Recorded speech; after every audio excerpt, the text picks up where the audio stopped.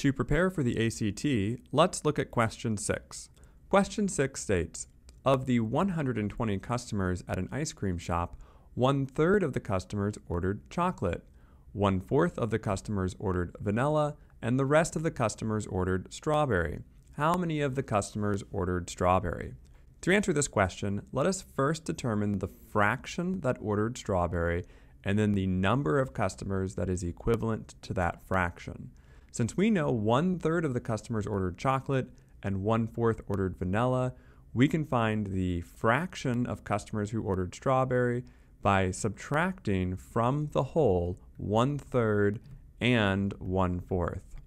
On the NumWorks graphing calculator, we can evaluate 1 minus 1/3 minus 1/4,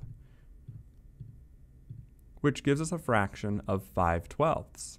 We can multiply 5/12 by the total number of customers, 120, to determine the number of customers who ordered strawberry to be F50.